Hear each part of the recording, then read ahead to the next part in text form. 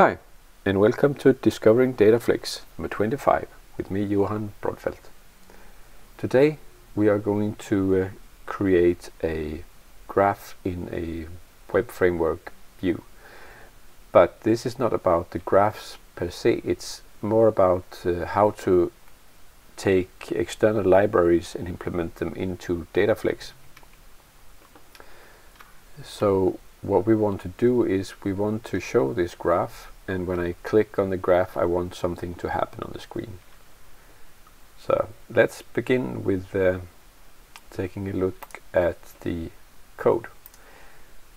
In the Google Graphs we have this simple sample, so we're just going to use that for now.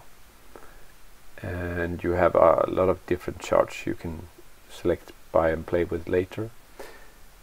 First of all, you need this line that is including the loader.js from Google that loads the charts, and you also have this code that will render the graph. The important thing is this part that adds the rows, so we have the data we're going to use, and then the chart is drawn down here and in this element. So we need an element called chart div to render the pie chart in. Okay, so what we do is we go into the index HTML. It's in the app HTML library, and here we add this loader, and the rest of the JavaScript I've moved to a new file called graph.js and the JS library. So you can look here, and I created a library called JS where I have the graph.js file, and here I basically put the rest of the code with chart draw, and we have the data, but I've commented out because I want to get the graph data from our web object. And in order to be able to run this function, because I put it inside a function, let's see, you have a charge loader current, everything of this I have put inside a function called run graph. So I want to execute this run graph when the page is loaded, and I can do that by setting the PB server on show to true, and then set the PS client on show to run graph. Then DataFlex will run this function when the view is loaded. And now I need the data and the charts div, so I need these to be visible. So I have created a procedure called refresh graph, and here is the string of the data I want to send to the server. And you can use data from any data source from the database, and just as long as you create a string that looks like this. And then I have created this hidden value where I just put this string. And in order for this to render, I have this refresh graph in on show procedure. So this one gets called, and when everything is on the screen, this run graph is executed on this data, so then it can find the data here and put the graph there. Let's see how it does that. Run graph goes in and call this draw chart, and here I have a data object that is the graph data, and this is the graph data input field here that is hidden. I have to change the single quotes into double quotes, because otherwise it won't be valid JSON. And I also need to add this data and the surrounding parentheses in order to make it a valid JSON. And this is because the add rows cannot handle a string, it wants an array. So I need to just put the graph data as this object into the add rows. So in this way I get exactly this data into these add rows, which is what we want. And now we should actually be able to run this code and see a graph.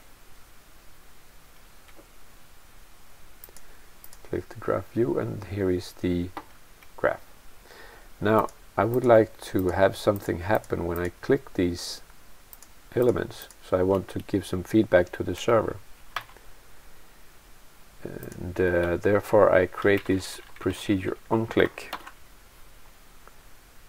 You pressed SID, so whatever I clicked I want to have a show line right now, but you can save this in the database and then call refresh graph and show the updated graph. So if I click onions, for example, in the graph, then I might add one onion to the database and then read the data from the database again and update the graph, for example. So you could play around with that. And but now I just want to make sure I get this message when I click on the JavaScript. So how is that done? I need a event handler, which is this one, and this is not part of the demo that we got here. Something I've read from some research in the Google library.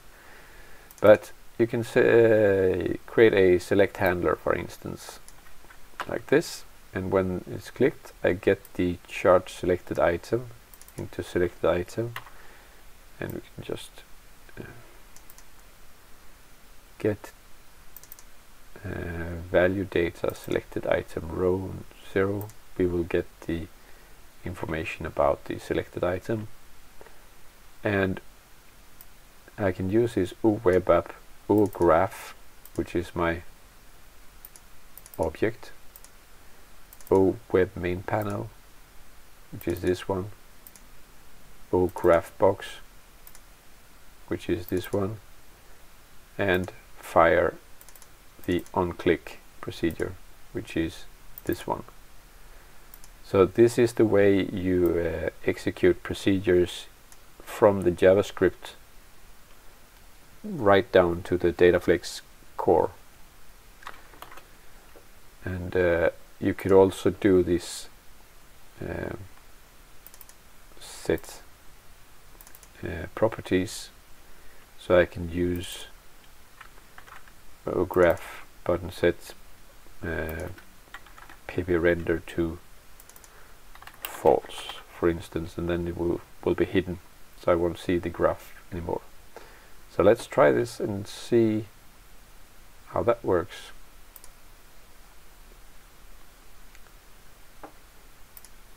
Graph, and now I click like the pepperoni, and now I get a yes, you pressed pepperoni, and the graph disappeared. And if I don't want this, I can just refresh the page, and I can click this, and now I get you pressed pepperoni, and I clicked onions, and I clicked olives, and then I can have an order button, click, and now I've ordered my pizza. So this is how you create a